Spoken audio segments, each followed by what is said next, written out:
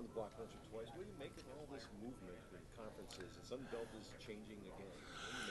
What do you make of it?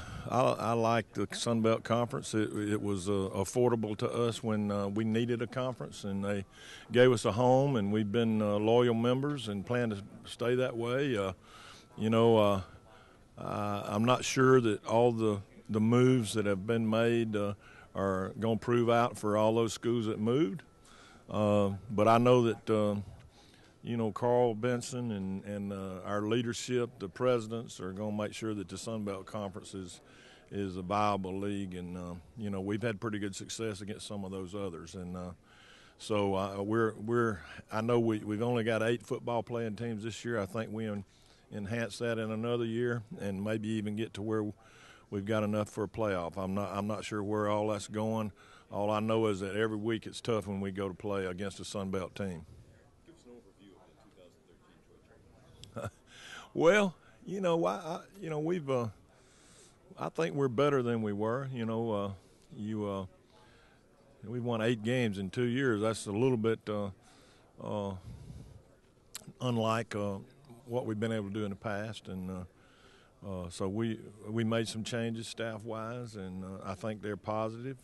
They're also painful, and but those changes I think have been productive in recruiting and spring ball and all season and discipline and everything that we're doing.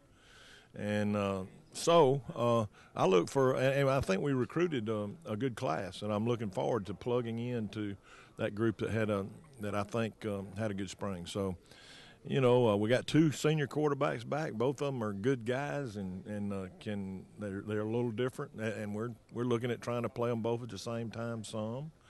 We're not going to go crazy with that, but both of these guys, Corey Robinson and Deion Anthony, are really high-quality people, and the way they do things, each one of them are a little different, but they do it very well.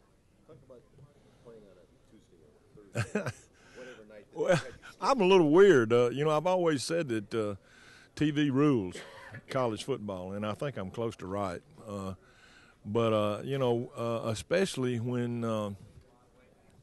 the MAC started playing on Tuesdays, and we started playing some Tuesdays, and it seems like no night is off limits, and or no day is off limits anymore. So I just try to make sure that we sell our kids on maybe getting a little rest around this particular setup. There are some setups that are pretty stressful, though. Our first 3 games in conference opener on Thursday night after a Saturday game on the road in Jonesboro is not easy. So, we've got our work cut out for us, but, we play on some Thursday nights and a Friday night, and we play in the Georgia Dome. We play a couple of new teams, Texas State. I'm looking forward to Coach Franchione is really a good friend.